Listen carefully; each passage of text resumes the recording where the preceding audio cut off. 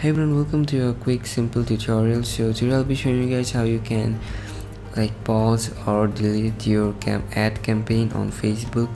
So let's get started. The first thing you need to go is go to your ad center. So you'll find an option here on your Facebook page which is visit ad center. When you click on that, they'll take you to the advertising summary page. So if you go over to all ads and go over to ads manager, it'll take you to the main place where you can edit all your ads or create new ads.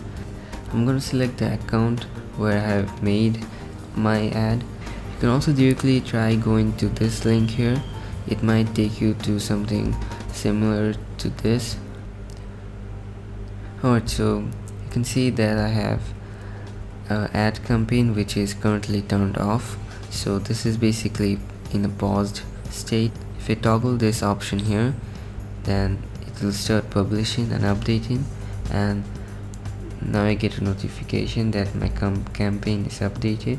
What I can do is, if your ad is already active and you want to pause this, then you can go over and click on the toggle button again, and it will start publishing again. And if you have this disabled right now, then Facebook will not be spending any money on the ad. Now if you want to delete the ad campaign completely, then you can use this option here to delete the selected campaign.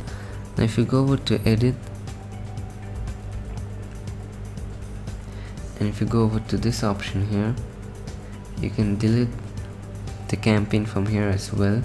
So that's also another place. Alright, so thanks for watching. This was a simple, straightforward tutorial. Hope this was helpful, and I'll see you guys again in the next video. Thanks for watching again, and have a nice day.